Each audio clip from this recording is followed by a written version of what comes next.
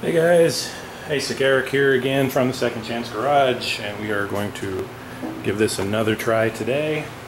As you can see, it's all sanded down here with 400 dry, but I have a couple of patches in it that I have to recover from where I blew through the primer. So I'm going to go ahead and shoot the rest of that primer that I have, that cheap ready to spray stuff, just as one more attempt to see if I can do a better job this time with it, and let that dry, sand it down again like this, and then we'll go ahead and start painting. I've got the big fan turned off in here, just a little fan running on low to get a little bit of airflow to hopefully get the overspraying stuff out of the garage, but I think every time I've had that big fan running in here, it's just way too much linear airflow across the panel, and it's causing things to dry too fast. There's a breeze blowing through here today, so I've got kind of the wind blowing into the garage, and so I don't know, we'll see how it goes. Anyway, so I'm gonna get the primer on this dog here.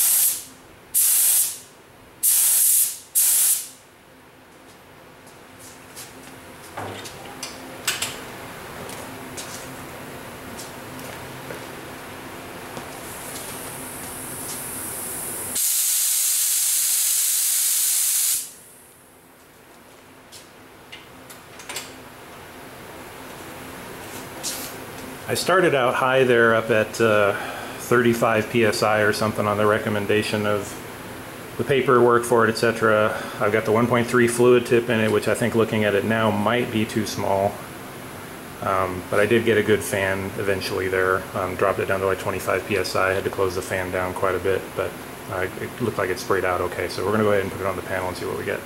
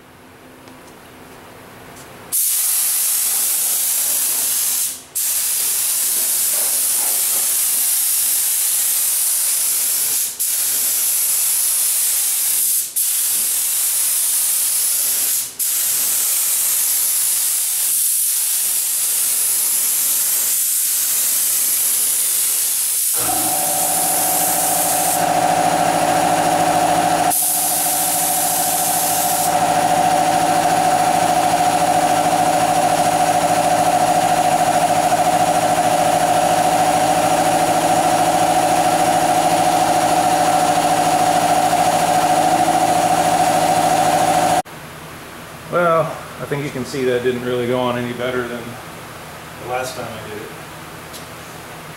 I mean, maybe a little bit better, but still doesn't look very good. Still pretty stripey, but whatever.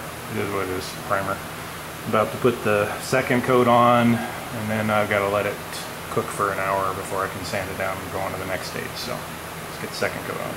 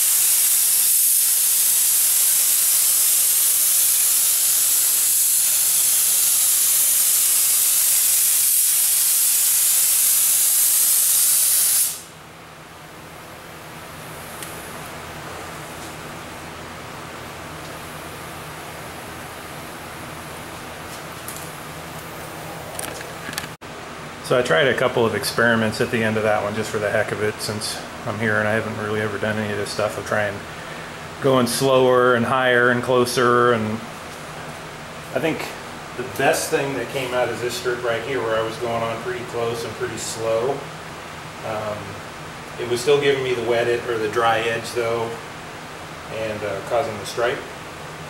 So I tried coming way up, and it's less striped, but it looks horrible. It looks like the surface of the moon there. Let me show you that.